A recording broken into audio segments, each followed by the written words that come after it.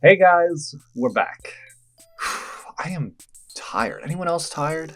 Mermaid really took it out of me this year.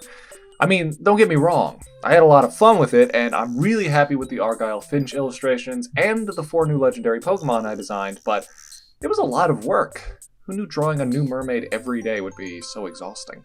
Anyway, I thought I'd take a little downtime from the channel after that, but to be honest, I had a hard time just sitting there doing nothing. I kept thinking about the Mazda region, things I wanted to add, things I wanted to change, and I just kept going. Today's video is going to be mostly revisions, actually. I'm going to be going back through a handful of older Pokemon designs that I've done, some are almost a year old at this point, and touch them up a bit. But as you might have guessed, there's also going to be one new Pokemon design as well. As always, these designs are subject to change. As you'll see in this video, I've learned a lot about designing these kinds of characters in the past year, and I think that'll show in my redos. I also need to reformat a lot of the old Pokédex entries. As of the introduction of the 4 Sirens, I came up with a more interesting and, in my opinion, well-designed Pokédex format. You guys are also going to notice something else new, some awesome animated backgrounds done by our very own subjectively intern Cole. Although, I guess we can't call him an intern anymore. We'll say he's been promoted to subjectively subcontractor. So that's it. Let's get into the video. We're going to start with the revisions from my unique type combination video. I was really happy with Rototona, but Chispika and Ariamano, they needed work.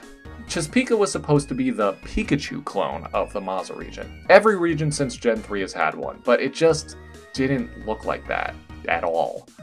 My concept was a luchador bat, so I wanted it to look somewhat bulky, but the proportions in my first design made it look like Jimbo from Boss Baby. Here's what I liked about my first design and what I wanted to keep. The pattern on the chest that made it look like it was wearing a leotard. The glowing wings under the arms. The color palette and the pose. The biggest thing that needed changing was the proportions. All of the Pikachu clones have their own unique shape and silhouette, but they're also all consistent in that they are small, cute, and round. Making the head bigger than the body was a key part of getting that look. It's hard for me, I don't usually draw characters like this. I'm not used to designs that are so round and adorable, but I'm so much more happy with this than I was with the original. To me, it's night and day. It reads more like a Pikachu clone, it's cuter, but it still looks tough. This was a worthwhile fix. There was another Pokemon from the unique type combo video that I didn't feel happy with either, Ariamano. At the time I designed it, I had recently learned about a type of arachnid called the Twig Spider. They really look alien. No pun intended. But anyway, I figured that they'd make for a great bug and dragon type. In my original design, I think I was too committed to the actual anatomy of the real-life spiders, and I didn't push it enough into the realm of Pokemon. Here's what I did like about it though. The colors. The concept of the body looking like a hand and arm, the little face under the false head, and the long reptilian tail. What needed to change was, again, the proportions. The tail took up about 50 to 60% of this design, but there was just so little going on within that space. I struggled to come up with some way to make it more interesting, but instead I simply realized I can just make the tail take up less space without making it seem shorter. I also wanted the tail to feel more reptilian, to emphasize the dragon part of Ariamano's typing. The top part of it stayed more or less the same, but I swapped some colors and reposed it a bit to make it look more like a big claw. I think this new makeover helps push my concept a lot more.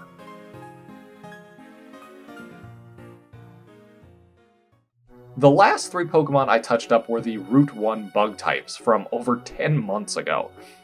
I was super happy with this line. I know a few people complained that they didn't look related enough, but that was literally the point. I talk about that concept more in the video, go check it out if you haven't already. I didn't really want to change much about this line, just redraw them with the knowledge that I have as an illustrator now.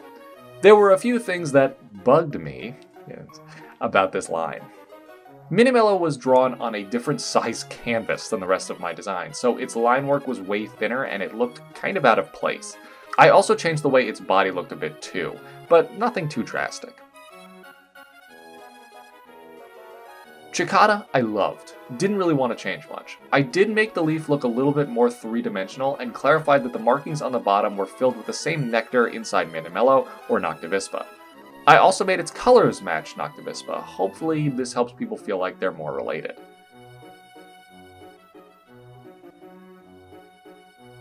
With Noctivispa, I really just wanted to change the pose. The way I had it before made the lower half of its body hard to understand, and more importantly, it kind of looked like it was doing a Nazi salute.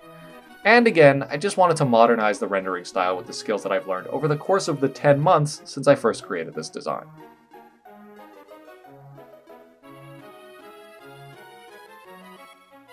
And yes, they all got updated Pokédex entries. You can see all of these on the Subjectively DeviantArt. They are even available to download as PNGs. Go nuts.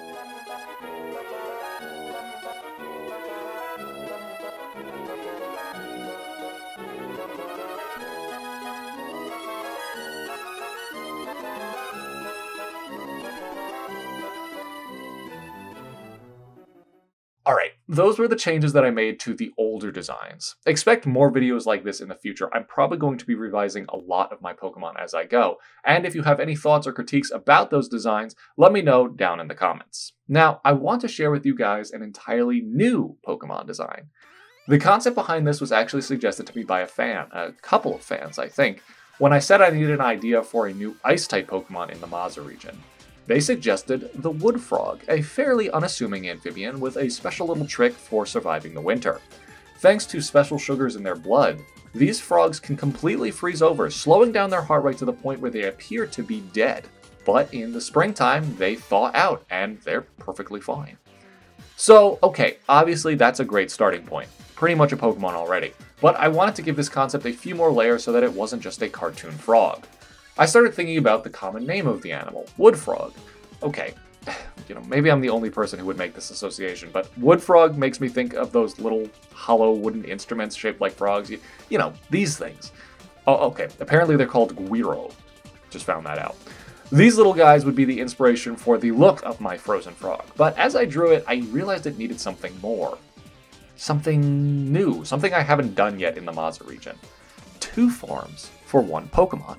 Halfway through designing it, I committed to the 2-form concept. The frozen form, looking like a Guiro left out in the cold, would be part 1.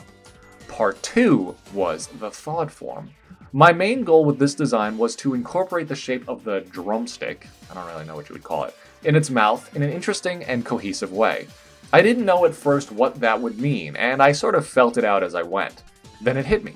The key was the typing. Thinking about the chemical makeup of the wood frog's blood put a poison typing in my mind, and from that, the idea to make the stick into a bizarre 2-headed mushroom was born. It was tempting to lean more into the shapes mimicking that of a dumbbell and make the Pokemon a fighting type in its thaw form, but poison was just more fitting, and we needed some more of it in the Mazda region.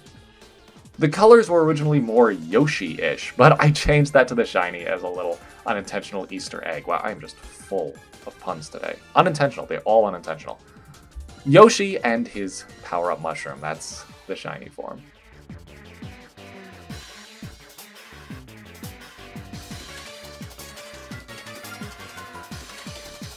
Crocrozen, the wood frog Pokemon, frozen form. When the temperature drops below 0, Crocrozen will completely freeze over. Special chemicals in its blood keep the ice from harming it, but it will become immobile and inactive until the temperatures rise again. In this frozen form, Crocrozen is so stiff that it makes a pleasant noise when gently struck. Instruments have been made in an attempt to replicate this sound. Crocrozen, thawed form. Though it prefers the warmth, Crocrozen have adapted to live in some of the coldest parts of the Mazda region. In the spring and summer, it spends most of its days collecting a rare species of 2-headed mushroom. The fungus is incredibly poisonous, but Crocrozen is able to eat it safely. The poison inside the mushroom imbue Crocrozen's blood with a special anti-freezing agent, allowing it to survive the cold winter. So, this was a lot of content, some new, some kinda new. Hope you guys liked it. What did you think of the reworks? Any of my other Pokemon that you think need touching up? And what did you think of Crocrozen? I'm super happy with it, I think it's adorable. The stats and ability, well, you guys know I'm not good at balancing that stuff, so give me your feedback on that as well. That's all for today, everyone. Thanks for watching, take care of yourselves, happy Pride Month, and we'll see you all in the next video.